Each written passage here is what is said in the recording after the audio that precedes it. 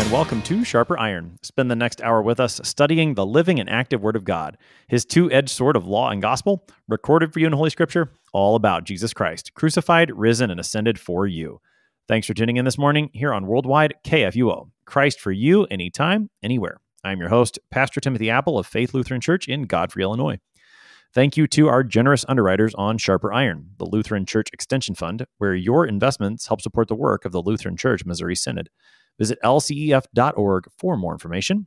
And Luther Classical College, a college for Lutherans by Lutherans, opening in fall 2025. Learn more at lutherclassical.org.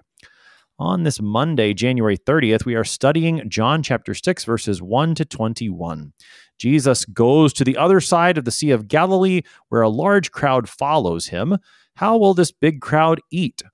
Well, what follows is one of the most beloved of Jesus' signs, the feeding of the 5,000. To help us sharpen our faith in Christ as we study God's Word today, we have with us returning guest, Pastor Andrew Belt.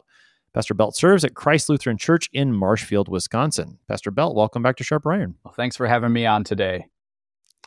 As we get started today, Pastor, let's talk a little context. We're starting John chapter 6 today. What should we know about the Gospel of John as a whole and anything leading up to this text that will help us dig into these verses? Well, I always love with John's writings in particular, right? Whether it's Gospel, the 3 epistle letters that he writes, or his book of Revelation, is that he always kind of builds on the discussion, right? It's kind of hard to open up John in the middle of any of his arguments because he's said stuff beforehand that you got to keep in mind as he then brings it up again, but then he kind of kind of a pun here, fleshes it out more. And then, as he kind of keeps going on, and I always remember my teachers would talk about it as like, John is a spiral staircase.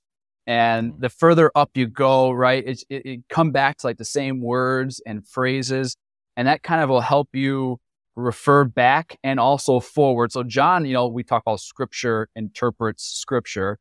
Well, John loves to interpret himself as he goes along. So I kind of like that, where chapter 1 is, the prologue, and it really is like the primer, and it sets the stage where the rest of the chapters start filling in what exactly it means when we talk about Jesus as the Word of God, and how does that play out in the gospel. And that's what I think I love the most too about John's writings. So you mentioned that John often will circle back around to themes that he's brought up before. I think you especially see that in his epistles and in the book of Revelation as well. In the gospel, it may be a little bit harder to detect because he is writing narratives, right? But I think you see that evidence of that structure that you're talking about.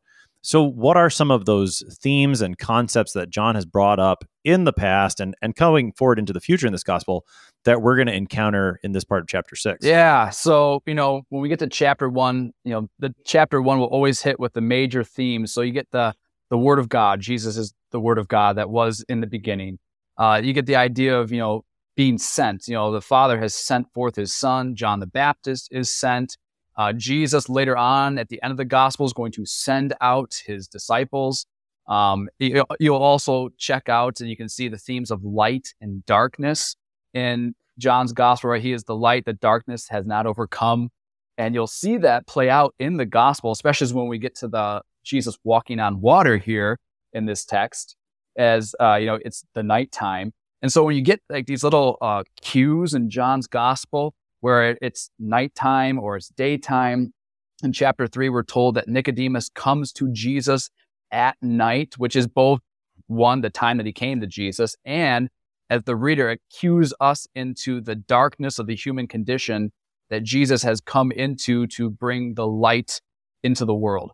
So some of those things will be really apparent, the seeing and hearing, belief, unbelief. Why are these crowds in chapter 6? As we'll meet them today. And as you go forward in the rest of the chapter, how are they going to hear and receive Jesus? And so those themes go all over in John's gospel in spades. So I think that's some of the key parts that we're going to get here today in particular.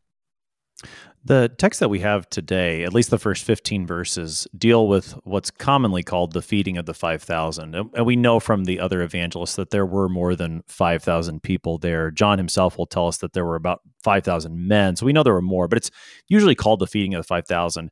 And if my memory is correct, this is the only of Jesus' miracles that's recorded in all 4 of the Gospels, other than what happens during Holy Week, the death and resurrection of our Lord. So this is a pretty common text that we're going to hear. We're also going to look at the walking on water, which I think is another fairly common one. Just thinking about texts that we, quote, know well, how should we approach them so that we don't just kind of breeze over them like, yeah, I know that, let's just keep moving? How do we approach those common texts in helpful ways as Christians? I always think the big key thing, like you said, it's easy to brush by them. I've always come to find for myself when it's a text that's familiar, if I'm preaching it, if this text were to come up and I have to preach it, and I sit there and I'm like, oh, I know this account really well. Maybe we'll stop and try to, I'll read it several times. And if I think I know it really well, I go back to it and just kind of slow. So you read a verse, pause on it, reflect, pray, read the next, so it's just kind of where I'm forcing myself to slow down, because it's usually when I do that, then when things start lighting up. Or if, beforehand, if it's a familiar text like John 6, I might read John up, starting at chapter 1, getting up to chapter 6, where I'll pick up those themes and those, cue words from John. And all of a sudden I'll see that. In fact, when I was preparing for this, right, like, oh, this is a very common story. That's actually what I did, was just kind of read it ahead. And then as I got to chapter 6, I'm like, oh, there's that. Oh, yep, I remember John talking about that. And it all of a sudden brings a flavor back out into the text that maybe I missed, kind of like when you're eating meat or if you're having like wine, right? You got to slowly swish it around, and you'll start picking up the hints and the flavors that make it much more rich. Yeah, so we have the opportunity to do that today with John chapter 6. We're reading verses 1 to 21. Again, two accounts here that we're going to look at. I'm going to start with, again, the so-called feeding of the 5,000. I'll read verses 1 to 15 to get us started. After this, Jesus went away to the other side of the Sea of Galilee, which is the Sea of Tiberias. And a large crowd was following him, because they saw the signs that he was doing on the sick. Jesus went up on the mountain, and there he sat down with his disciples. Now the Passover, the feast of the Jews, was at hand. Lifting up his eyes then, and seeing that a large crowd was coming toward him, Jesus said to Philip, "Where are we to buy bread so that these people may eat?" He said this to test him, for he himself knew what he would do. Philip answered him, 200 denarii would not buy enough bread for each of them to get a little. One of his disciples, Andrew, Simon Peter's brother, said to him, "There is a boy here who has 5 barley loaves and 2 fish. But what are they for so many?" Jesus said, "Have the people sit down." Now there was much grass in the place. So the men sat down, about 5,000 in number. Jesus then took the loaves, and when he had given thanks, he distributed them to those who were seated. So also the fish, as much as they wanted. And when they had eaten their fill, he told his disciples, "Gather up the leftover fragments, that nothing may be lost." So they gathered them up and filled 12 baskets with fragments from the 5 barley loaves left by those who had eaten. When the people saw the sign that he had done, they said, "This is indeed the prophet who is coming into the world." Perceiving then that they were about to come and take him by force to make him king, Jesus withdrew again to the mountain by himself. And I'll pause there. That takes us through verse 15 of John chapter 6.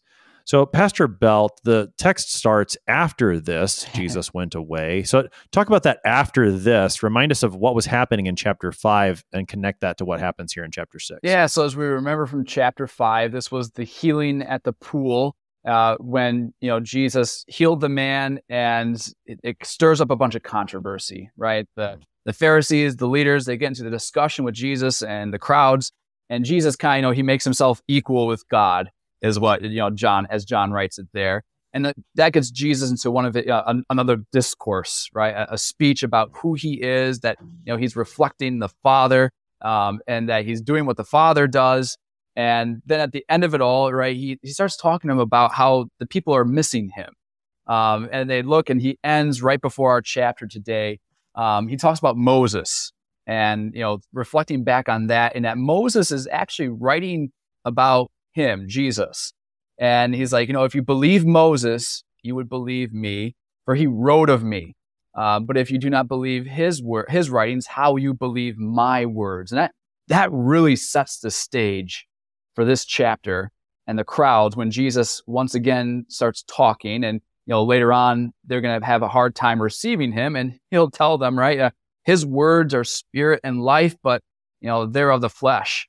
And so there's a disconnect. And, in John's gospel, this disconnect is happening to everyone, even Jesus' own disciples. And the problem is that they lack the Spirit. And, John 7 is going to get there where, the Spirit has not yet been given because Jesus has not yet been glorified, which is the cross and the empty tomb. And after that, that's when it's going to make sense. So that's why Jesus will tell them, right now, this isn't clicking with you guys, but, hold on, it one day will. The Spirit will come. So they're just here to watch and see this. And we're going to have that with Peter's brilliant and beautiful confession at the end of this chapter, right? Lord, to whom shall we go? You have the words of eternal life. So that, that kind of leads us up back into chapter 6, as we see Jesus and sets the stage for the feeding of the 5,000 and his teaching here. So as we read chapter 6, we want to keep in mind what Moses wrote and how that connects to what Jesus is saying, and how if you're listening to Moses and believing what he says, then that should lead you to believe what Jesus says. That's going to become a lot more apparent as we move forward in this chapter.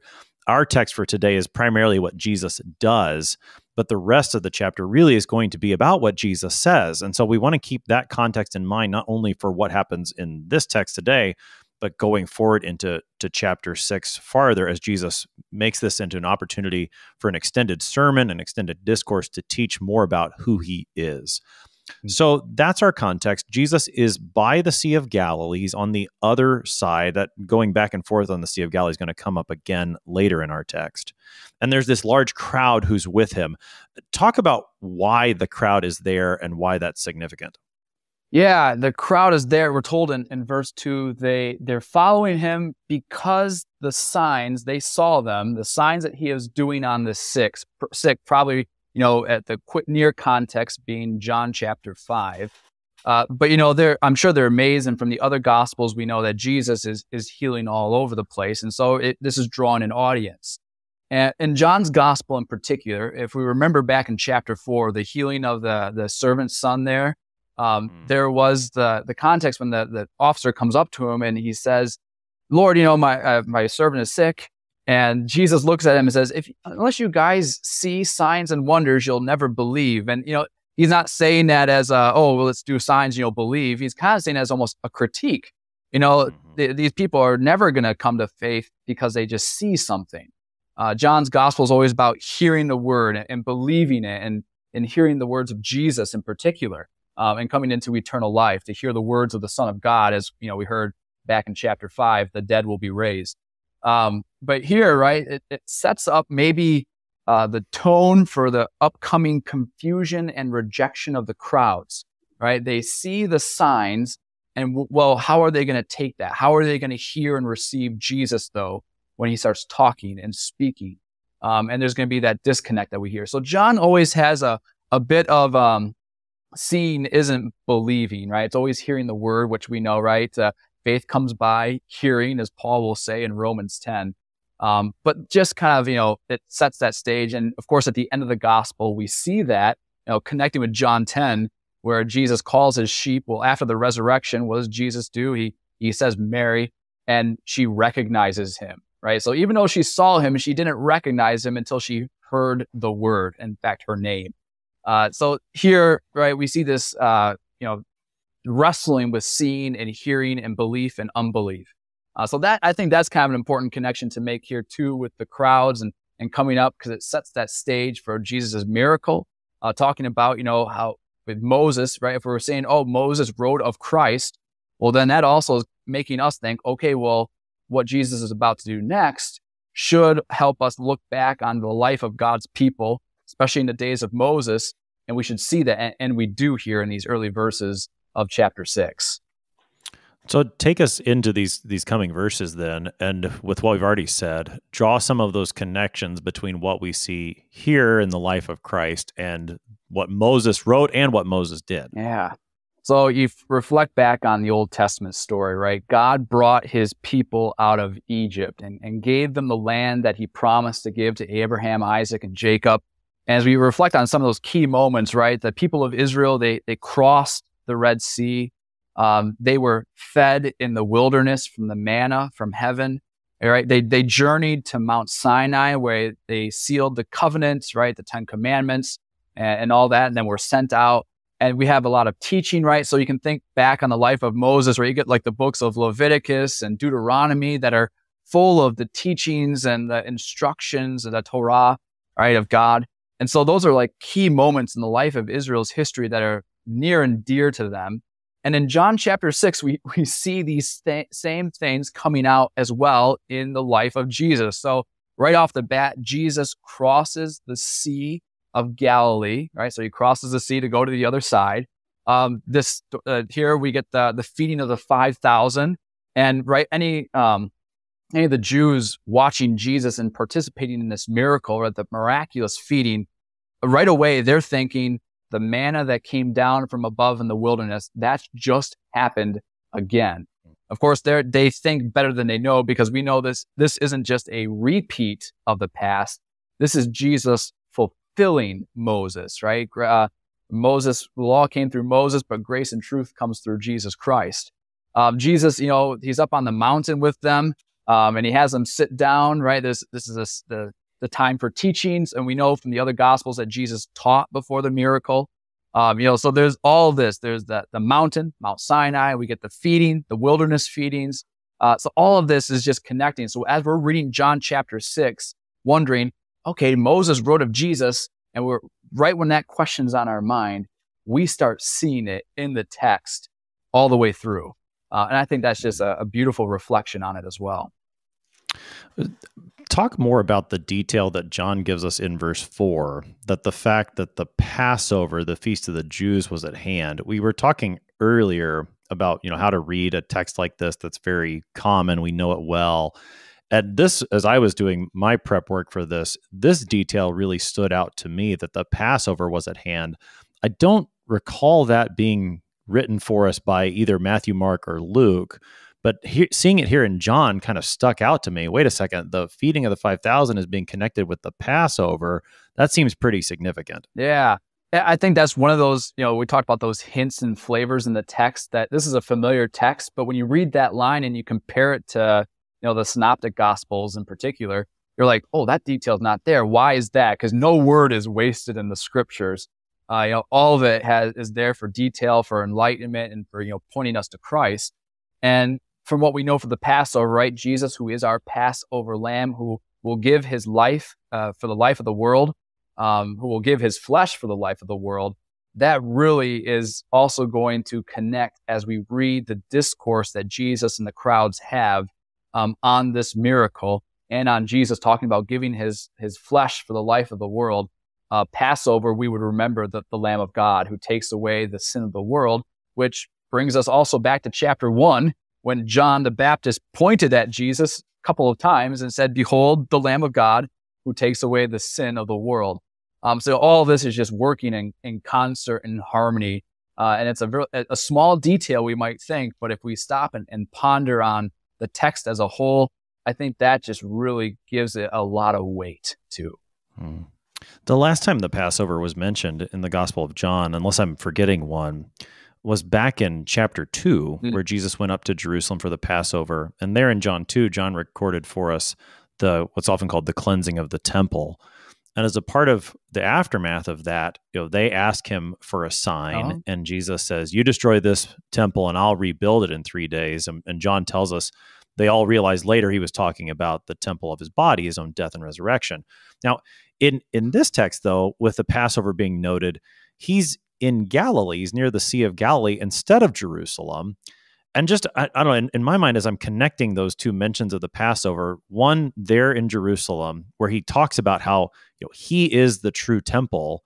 Now here the Passover shows up, and he's not actually in the temple, but he's doing something that's going to connect his own death and resurrection. I don't know. I just wonder if we can connect those two texts in some way like that. Yeah. Oh, that is something I didn't even think about. So that just kind of opens up a whole new box for me to kind of sit and chew on as well.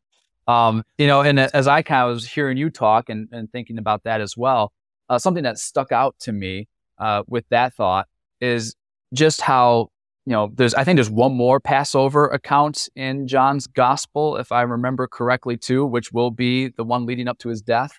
I think you're right. And so as we kind of see these, right, these three events kind of working in concert, what parallels should we probably see as we go through that text? So as Jesus is on the cross, or should we be having the cleansing of the temple in mind? Should we be having the giving his flesh for the life of the world in mind? I think we should.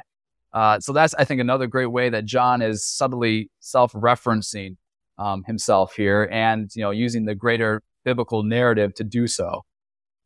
Yeah. So to connect the feeding of the 5,000 with the Passover, that is something that John the Evangelist invites us to do very specifically, that maybe, again, where each of the other evangelists has certain emphases that they want to get across, here's one of John's.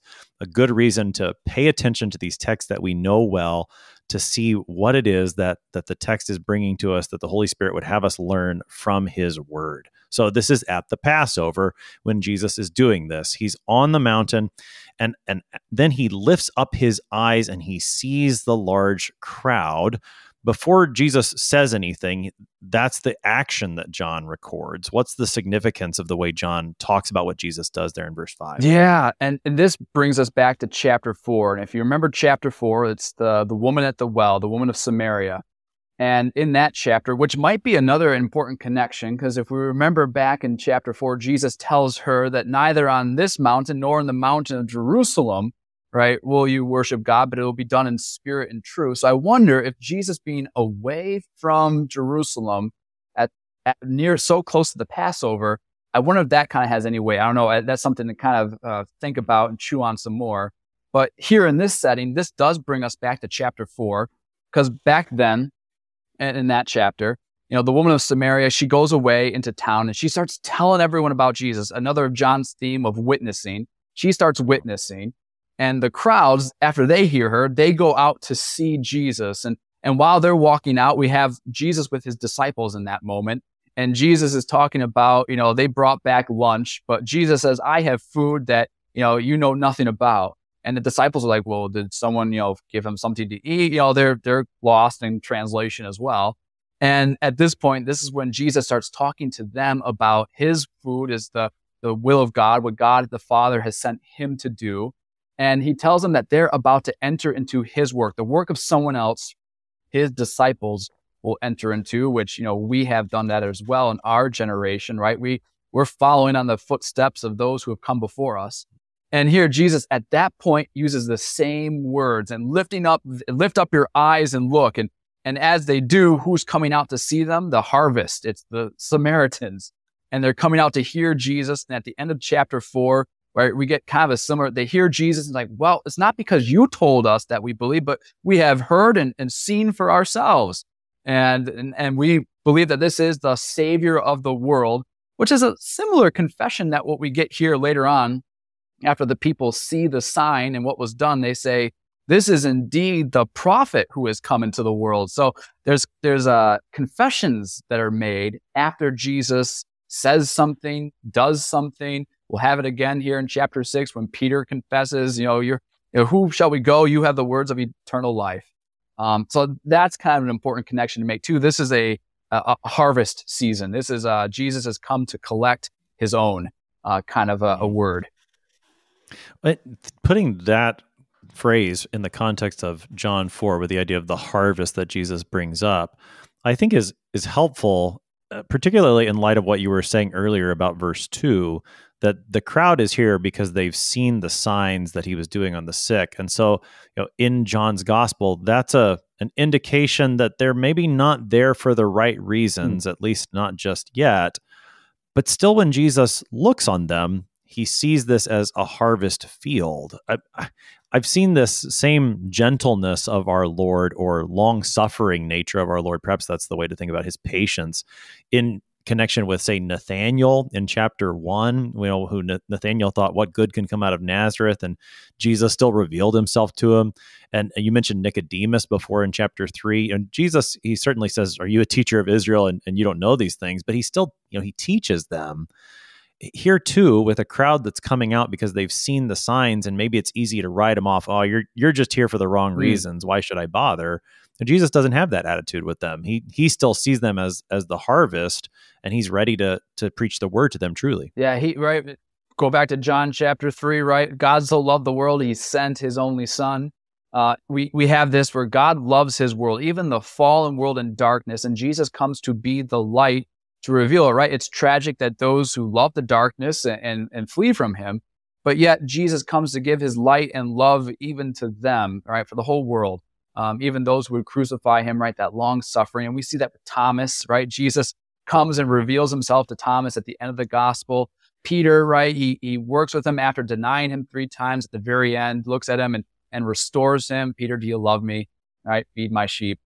So we do see that. I think that gives a huge, direction of who our Lord and his attitude and his love for the creation that we also likewise share in, who, in a world that's full of darkness and violence and hatred and even spurning God and his word, it doesn't call us to respond in kind, but yet hearing Paul in Romans 12, right? Do not be overcome by evil, but overcome evil with good. To see the love that God and through his son has for the world, that we too then take up and mimic with our lives and our actions as well. So Jesus lifts up his eyes. He sees the harvest coming yet again. He prepares to give this people his good gifts. And we're going to see how Jesus does that on the other side of the break. You're listening to Sharper Iron here on KFUO. We're talking about John chapter 6 with Pastor Andrew Belt. We'll be right back. Please stick around.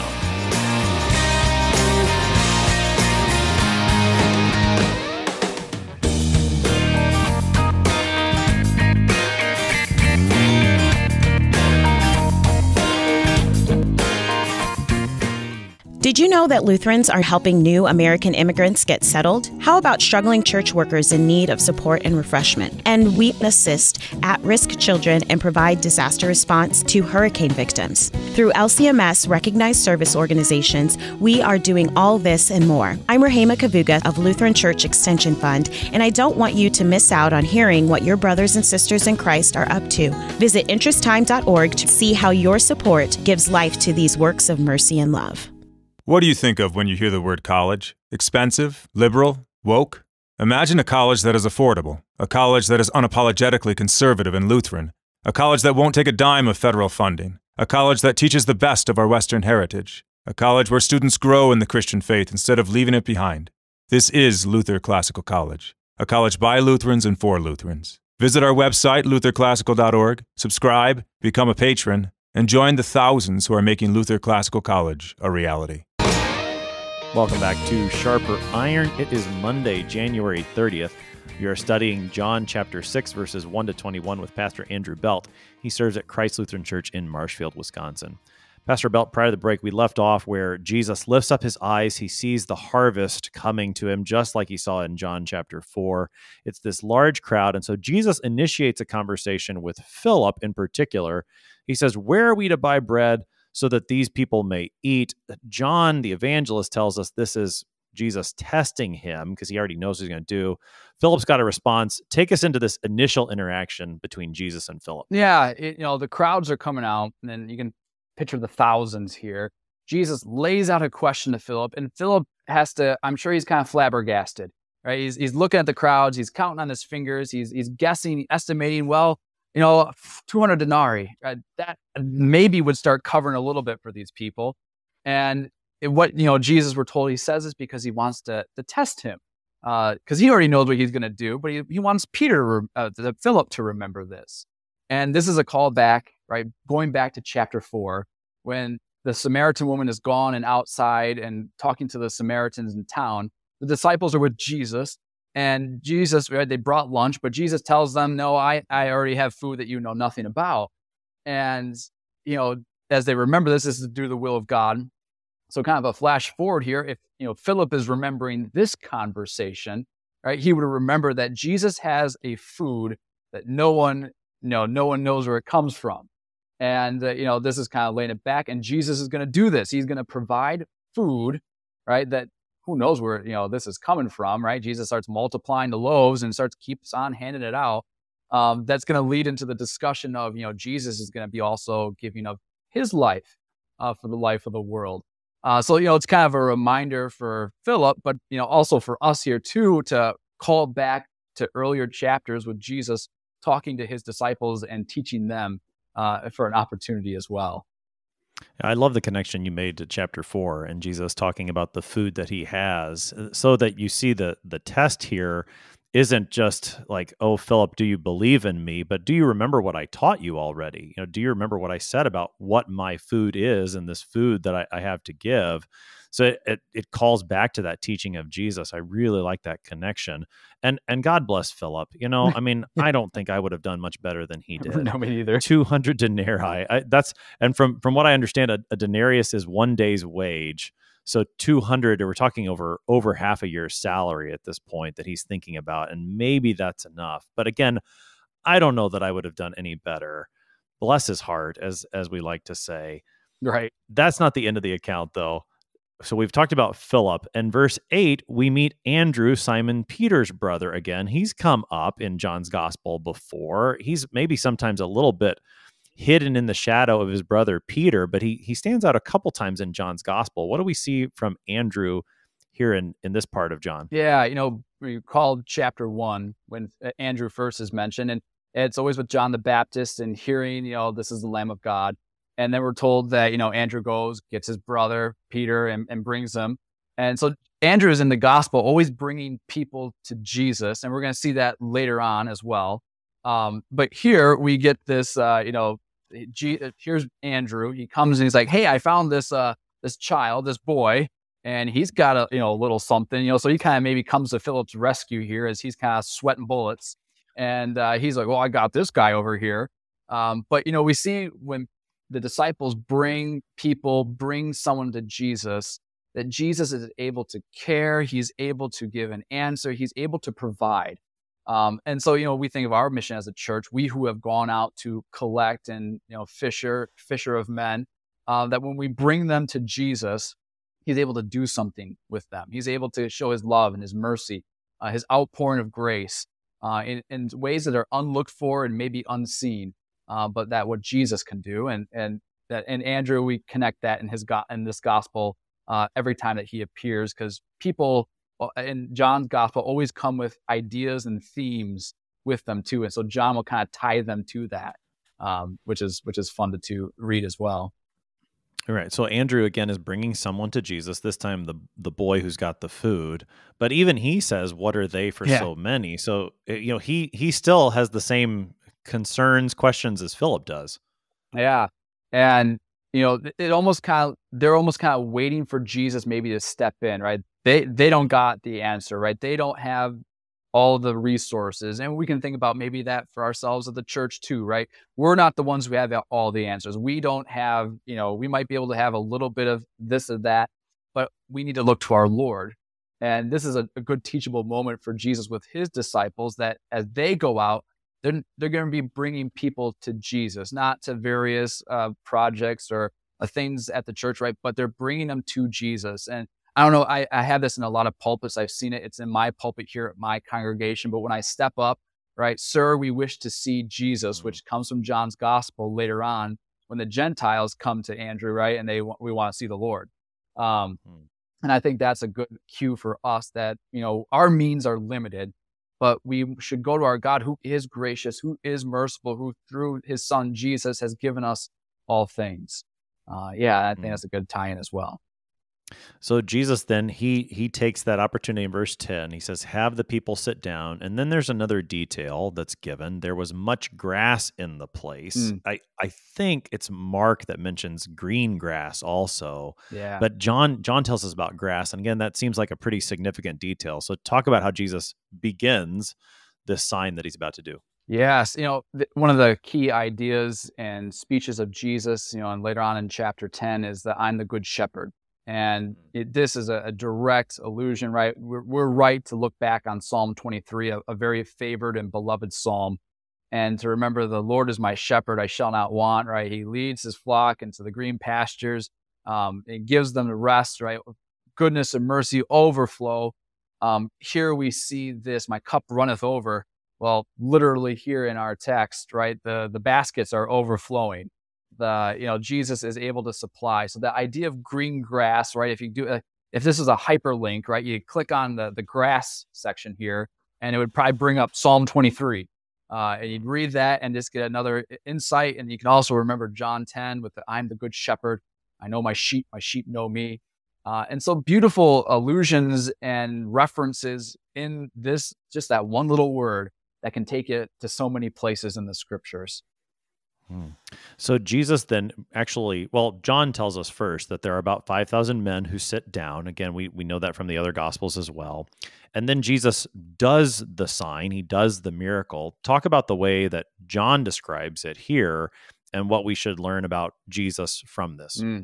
So yeah, in verse 11, right, it reminds us once again of the Exodus, right? He multiplies it. But here we get that Jesus took the bread, the loaves, and then when he had given thanks, he distributed them to those who were seated. We remind ourselves of our Lord on the night when he was betrayed, took bread, and when he had given thanks, he broke it, gave it to his disciples. So we see here another allusion, a reminder, in our text of our Lord giving of himself. And for us, our ears start perking up, and mine do when I read that verse.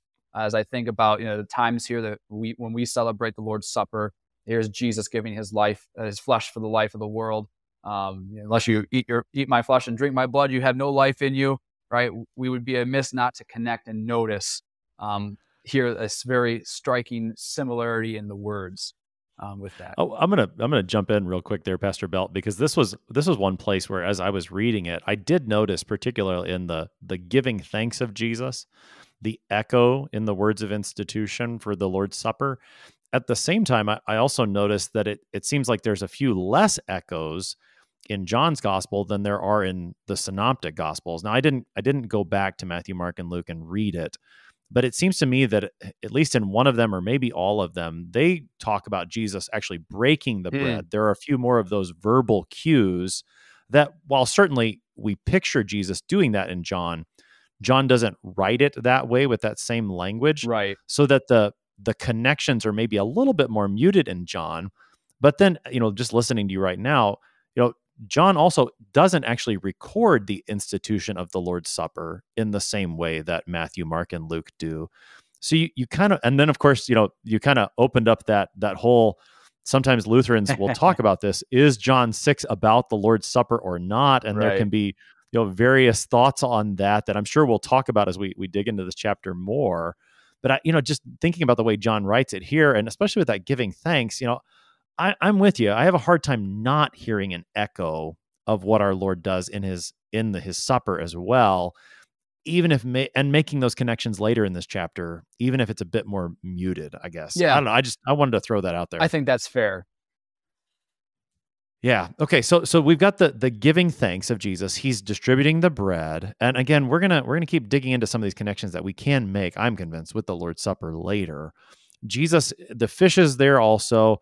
Then in verse 12, we get to the matter of leftovers. This is brought up in the Synoptic Gospels as well. Talk about the significance of the leftovers that we see. Yeah. So you get, they had their fill, and he tells his disciples, right? He commissions them, he sends them, right? Gather up the leftover fragments that nothing may be lost. And that word, that nothing may be lost, Jesus will use that, and especially in his prayer to his Father at the end of the gospel, when he's talking about, right, all that you have given to me, I have lost not one, except, the son of destruction there. So the scriptures could be fulfilled. But, John will use that word, Jesus uses that word as, once again, the harvest field, right? He's collecting, he's gathering, and he's going to use his followers, his disciples, to do this task, gathering, the leftover, which also suggests that there's going to be more to give out, right? I'm sure that bread's not going to go to waste. So the disciples are going to be the ones through whom Jesus provides yet for more. And, going once again, if we want to flash ahead in our minds to John chapter 10 with the Good Shepherd, right, that there's other people of Jesus's flock, not part of this one in this pen, that he's going to come and gather and collect. And so we see another kind of hint in the text of, there's more to give out. There's more to supply. There's more for Jesus to give, right? This isn't the end of this feast. So, yeah. Right. Yeah, I mean, or you made the connection to Psalm 23 earlier, and thinking through that psalm again. I know it's a cup that runs over there in Psalm 23, but that abundance that's there in Psalm 23 is certainly present here in John 6 as well, with these leftovers that are gathered by the disciples. Now, after that, John gives us the interpretation that the people give, and you brought this up earlier. They look at this and they say about Jesus that he is the prophet who is to come into the world. Remind us of what they're talking about. What does that mean that they identify him as the prophet? Yeah. So, the prophet, it brings to mind the book of Deuteronomy, chapter, I do believe 18, where, Moses is talking about that there will come a prophet like him from among your brothers, and to him you must listen to. And so this idea that there is one who is to come who will be, perhaps greater than Moses, like Moses. And at the end of Deuteronomy, right, we have that's not really ominous, but kind of that hopeful look forward that, well, since Moses, there has been no one like him in all of Israel. Kind of as the anticipatory of there is one yet to come. And the crowds, they see this sign and this miracle, and they are certainly thinking of the wilderness wanderings, of the feeding of the masses. And they're thinking, this is the guy. This is indeed the prophet who has come into the world. They're pretty certain of that. So right here, if we just pause at this text, it sounds wonderful. There's more yet to say and do in this chapter that will come out, because they probably speak, we would say, better than they know. And everyone is doing that in John's gospel. Caiaphas will do it later on, when it's better that one man should die for the nation and all of them should die. And he's speaking on behalf, because he's high priest, so he's speaking prophetically. And so he speaks better than he knows. We're going to have Pilate, everyone during the crucifixion, they're speaking better than they know. It maybe is one of those instances here in our text that the people, they're right, but they don't know how right they are. Yeah. Right. And they don't know, I think they also don't know in what way they are right. Yeah. So they have correctly identified the prophet here. John the Baptist rightly denied that he was the prophet back in chapter 1. They're right that Jesus is the prophet, but they don't quite know what that means yet, or they don't have the right conception of what it means for Jesus to be this prophet. They also apparently are ready to make him king. John tells us that in verse 15, and Jesus doesn't want that. Talk about this desire to make them Jesus king and why Jesus withdraws because of it. Yeah. The crowd, and we see this all the time with Jesus, in the other gospels, how he talks about, don't tell anyone this. He strictly charges them not to tell anyone that he's the Christ, not yet at least. And here, right, this is another indication in text. This is not how Jesus wants it to be done. His way is not how people think of glory. It's not how they think of, power or kingship. The way that Jesus sees his glory, we heard it earlier, right? When the Son of Man is lifted up, just as Moses lifted up the serpent in the wilderness, so too must the Son of Man be lifted up. That Jesus' glory comes on the cross. It's in the revelation of God. That's how the glory of God is given, how it's tied to the salvation of his people. And that's how God's glory is revealed. So Jesus, he looks at this and he's like, not now, not in this way, not yet.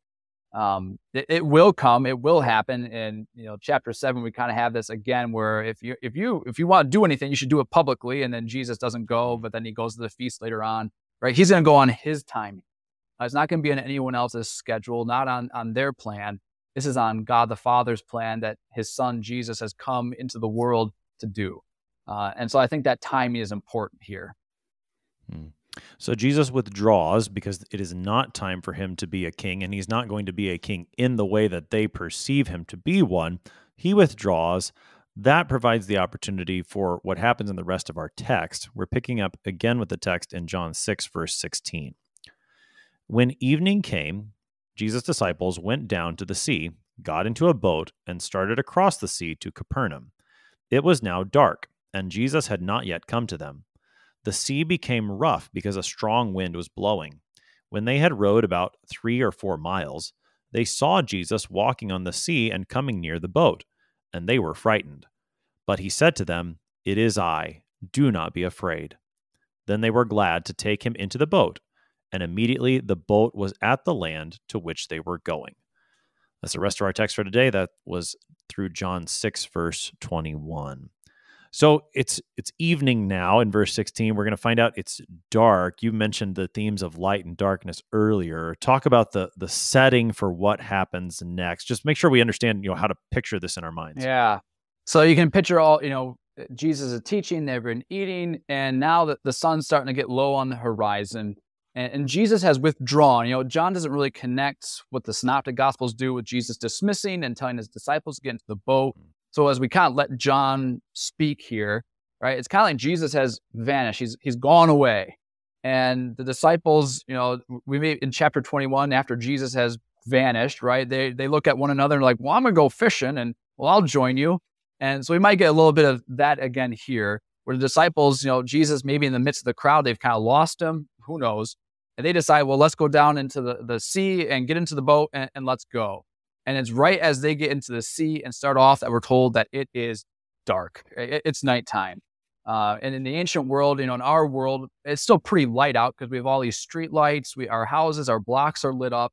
But in the ancient world, when it's dark, it's dark. And so that kind of sets the stage for that. And in John's gospel, the theme of light and darkness, with Jesus being gone and not in the picture, right? The day, we can still work while it's day. No one can work when it's night. And here we have the disciples, they're trying to work while it's night, rowing in the boat. They're having a rough time of it with the rough seas and the wind that's blowing. And so it's kind of picturing an ominous scenario. It suggests maybe a spiritual condition too. But there's a lot of, in the text, we're kind of almost with the disciples, almost distraught as they find themselves making painful headway. Right. So this is a difficult situation, to say the least, for Jesus' disciples. They're not sure where he is. Then they see him walking on the sea and coming near the boat. They're frightened. And here is the word of Jesus. We have not encountered too many words of Jesus in this text, but the ones that are there are significant, and perhaps none more so than these. It is I, do not be afraid. Talk about the way that Jesus coming and his words to his disciples bring this comfort and even joy, as it says in verse 21. They're at first frightened, right? What they see frightens them. It's not until they hear the words of Jesus that they're able to be at joy, at peace, and at rest, and overjoyed. As we hear that they take him gladly into the boat. But Jesus is walking. You can think they're having a hard time. The sea is rough. The wind is going. It's dark out, and they see him. And this, the darkness has not overcome him. John says in the very first chapter of his gospel. And here we see the waves, the darkness, the winds. They have not overcome Jesus. But this at first is terrifying until Jesus has to speak that word. Right? He is the Word of God, and so as he speaks, it is I. Right? It's not one of Jesus' I am statements. But it certainly, you can get a picture in the text as Jesus walks on water. The Psalms talk about Yahweh, the Lord, who rides the sea, who walks on the seas, controls his creation. And we certainly can get this impression here, we should, of it is I. Well, who is this? This is the Lord. This is God enfleshed. And do not be afraid. And as we read the rest of this, we're going to catch this again at the end of the gospel with these same words when Jesus shows up on the day of resurrection. Just when you think that the darkness has overcome him, right? Death has won. Jesus shows up in the room. He suddenly appears and he tells them, it's I. Don't be afraid. He shows them his hands and his side. So we have echoes here also of the end of the gospel at the resurrection as well. And then we're told in that same verse there, right, right as you get to that final verse, right, we're told that they are glad to take him into the boat. And immediately the boat was on the land to which they were going. And, this is kind of an interesting image as well. So talk more about that image of Jesus being in the boat. We often refer to what sometimes we call it the sanctuary of our churches, but the place where the people sit. That'll sometimes be called the nave, which is that's got a nautical term, nave, navy. Talk about this idea of Jesus being in the boat and how that still it's an image that occurs in the church still today. Yeah, right. My congregation included, right? It looks like we're inside of a boat when we're there, and the terms are supposed to pick up on that too. So it's no accident here that the disciples are in a boat when Jesus comes to them. Right? When the going gets tough, they're not going anywhere. Without Jesus, the work will never be done, even with our best effort. But as they take Jesus in the boat, we're not told exactly how this. We're just told immediately the boat was at the land to which they were going. And, is this a miraculous? All of a sudden, Jesus gets in the boat and they're there, even though they were in the middle of the lake. And here we can remind ourselves that when Jesus shows up, we will be exactly where we need to be. When he's here, when we're having a divine service, and our Lord is here with his gifts, right? Things are right because Jesus is here with us, with his church, with his people in the boat here, as we have it in the text. Immediately they will be where they are going. And exactly when Jesus comes again on the last day, maybe we can almost picture Jesus when he comes again. Jesus tells us to lift up our eyes because our salvation has drawn near. Maybe the first word out of his mouth as we see him will be, it's I, don't be afraid. And what comfort we can take in that too, that our Lord's coming for us, even on that great and awesome day when he comes again as to judge the living and the dead. He comes to save his people.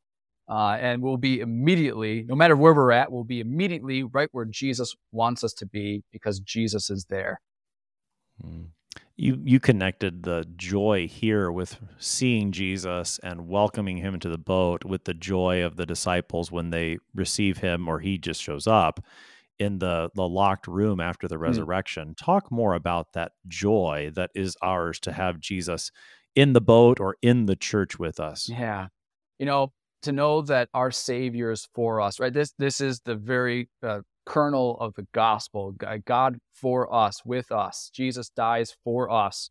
All right. When I go by in the table tonight, I have services on Thursday evening as well. And tonight when my parishioners are joined here, and I look at them and I take, eat. This is the body of Jesus given for you. And as we receive our Lord too. Right? What joy is there that my sins are forgiven? My Lord is for me. He goes with me because that's his promise.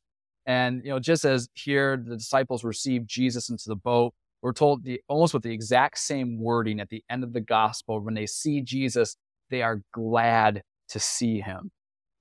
Jesus' people are always happy. We never have to be downcast when we come before our Lord, knowing that he is gracious and merciful, slow to anger, and abounding in steadfast love, as he confesses himself in Exodus. And so here in the text, right, and for ourselves, there's joy when Jesus comes, because when he comes, things happen. Yeah, what a wonderful ending to our text today, with the disciples being glad to have Jesus with them, being at land. Again, this will set the stage for the rest of the conversation that takes place in John chapter 6, as the crowd will find Jesus again, and he will begin to teach them what they should understand from these things. We're going to look at this more on Sharper Iron in coming episodes. Got about a minute here to wrap things up. Pastor Belt, help us to see this text and the beauty that's ours from what Jesus does in the first part of John 6. Yeah, sets the tone. Jesus provides for his people. He sees us as the reason for why he has come. And he comes to all, whether they're going to receive him, as the Samaritans do in chapter 4, or the crowds here, even though they reject him later on, he comes for all. His death and resurrection, right, is for the life of the world, which he has come to give, that we participate in, that we receive. Is not just a future hope that we have coming on the last day. It's something that is ours now, that we can receive Jesus with joy and gladness, because he is our Savior and he is our resurrected Lord. Pastor Andrew Belt is pastor at Christ Lutheran Church in Marshfield, Wisconsin, helping us today to study John chapter 6, verses 1 to 21. Pastor Belt, thanks for being our guest today. Thanks for having me on. Jesus gives to his people with great abundance. He fed the 5,000 with far more food than they needed. There were leftovers, so he still gives to us in great abundance today, not only for our physical needs, but our spiritual needs. He feeds us with his word and his own body and blood at his table. God be praised for this joy to have Christ with us in his church. I'm your host here on Sharper Iron, Pastor Timothy Appel of Faith Lutheran Church in Godfrey, Illinois. If you have any questions about the Gospel of John, send an email to kfuo@kfuo.org. It is always a pleasure to hear from you. Thanks for spending the morning with us. Talk to you again tomorrow.